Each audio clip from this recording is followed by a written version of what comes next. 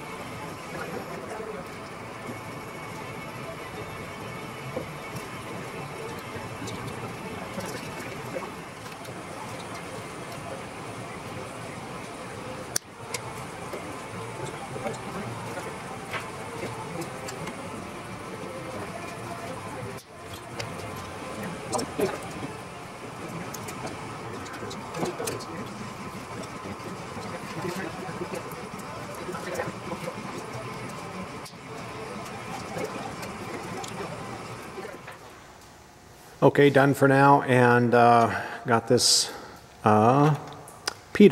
Got the pitot connected and AOA connected to the AHRs, and it seems to work. I turned on the G5 and the GDU, and we hooked the air compressor up to it. Man, just nailed that. We're going like Mach 5. No, just kidding. We didn't do anything like that. But we'll probably have, I'll chat with the avionics guy when he comes up. He's going to come up next week. Going to look all this stuff over, make sure everything looks okay, and then we will be applying battery power to it next week at some point, I think. But we just got to get him on the schedule. So yeah, that's all I got for tonight, and we will now return to the Saturday video. And we're back. Here's this kit. This is a fuel tank retention service bulletin kit, and we've got obviously one for each wing. And what happens is we'll end up, this goes up inside the wing and it presses up against the tank to keep it pushed forward, and then it all gets riveted and attached to the riveted to the lower wing skin. Under here, that ends up being about right here inside. So we'll do that, get started on that, and see what we get.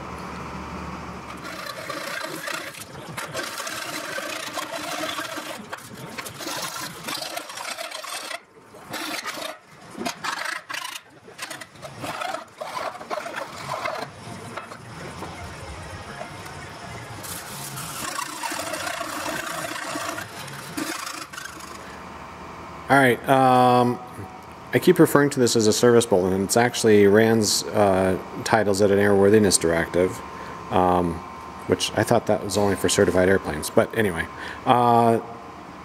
Airworthiness Directive, we're getting going on this. We've got our parts all cleaned and applied anti-chafe tape to the front and the part that goes against the spar and the part that goes against the tank. So we've got anti-chafe tape on there. And if you haven't seen the video, if you haven't done this yet, check out Eddie Gill's video on that. He's got a really good video. This looks like a pretty simple install. You just have to put that in. You measure and mark holes. We're going to be doing holes right here. This is where that support goes. So we'll be doing measuring and drilling holes in here, and then those go back in. We'll put those in. We'll use a Sharpie, mark those holes out, and drill those, get those ready to go. One thing that he did mention, and he shows in his video, is that their tank is actually slid back a little bit. So this support, which faces the rear, so this is the rear of the wing, and the tank is up here. In their video, their tank overlaps this by probably about that much, and you have to trim that off. So he said to make sure that this is clear of the tank. And he says in a new installation you don't have to trim it off, but when we put it in ours, when we fit it up just now, this is just touching the tank. So we're probably going to take about a 1/4 inch off the back of this, or I guess off the front of that support. Okay, here's a note on that bracket that you put in.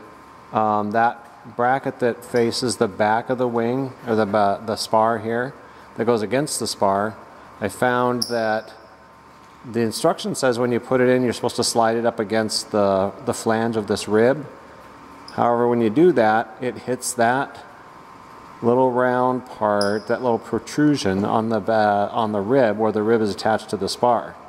So we're just putting it in as far as it contacting that spot right there, and that's where we're marking that rear, the rear bracket or rear support.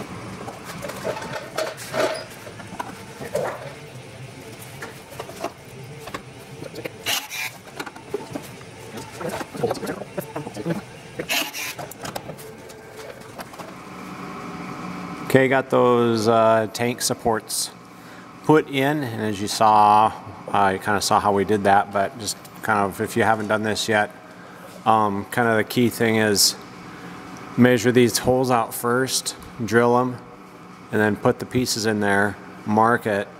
I should say you put the aft piece in there, mark it, pull it out, put the forward piece in there, up against the tank, and the aft piece goes against the spar. So forward against the tank, mark that one, and you saw we took it out, drilled them out, and cleaned all this up, cleat coated in on a number 40, and then upsized it to a 1/8, and then finished it with a number 30 reamer. Took it all out, cleaned that, cleat coat back in, and rivet it in. Well, before we get started on truing up the elevator, or I would say elevator, the horizontal stabilizer, we do need to finish this second bolt here in the wing mount for the rear spar.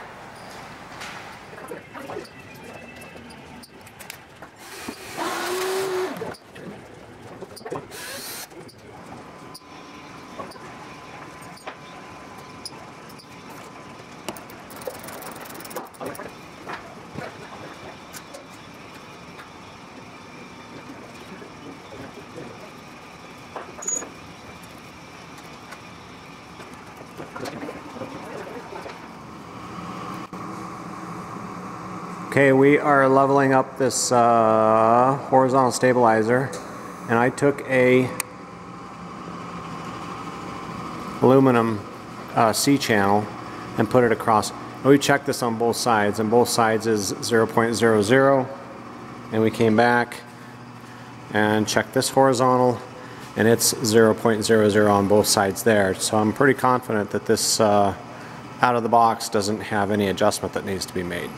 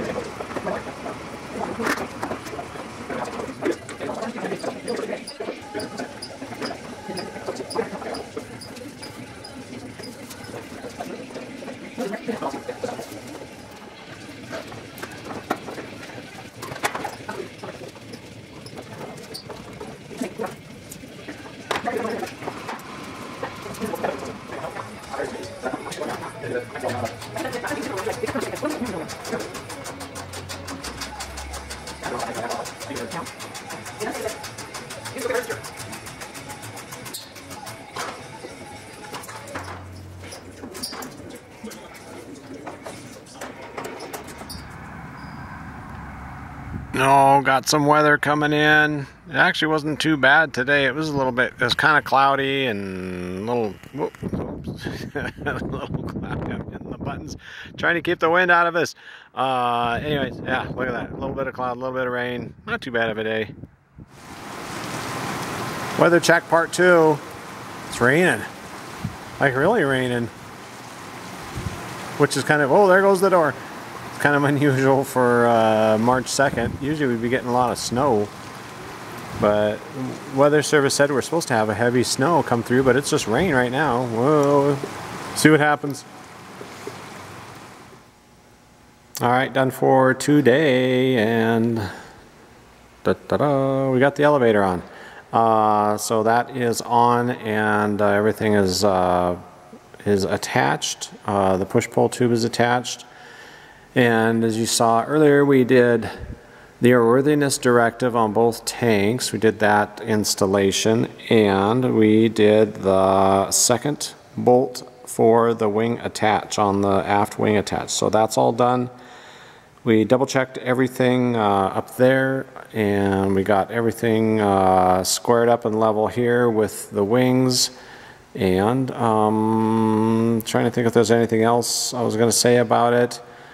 When you get to this point, it's much easier to put the elevator on with it tipped up like this. So when you tip it up like this, you've got great access to the bolts and the nuts underneath in the hinges. So just a hint for those that haven't got here yet, but yeah, there you go. So everybody, thanks for watching the video. Have a good evening, and that's it for now.